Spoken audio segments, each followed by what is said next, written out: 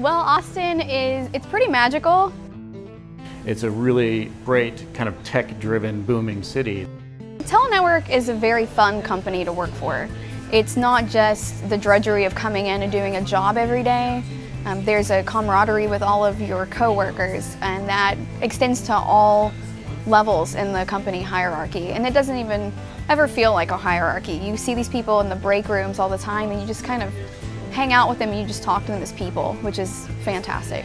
Really, my favorite aspect of working at Telenetwork is the fact that everybody starts at the bottom and works their way up.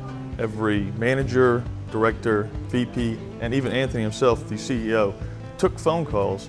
Everybody that you work with, from the highest level to the lowest level, whatever, we all have a shared experience. We all have similar experience in terms of putting the work in for X amount of time.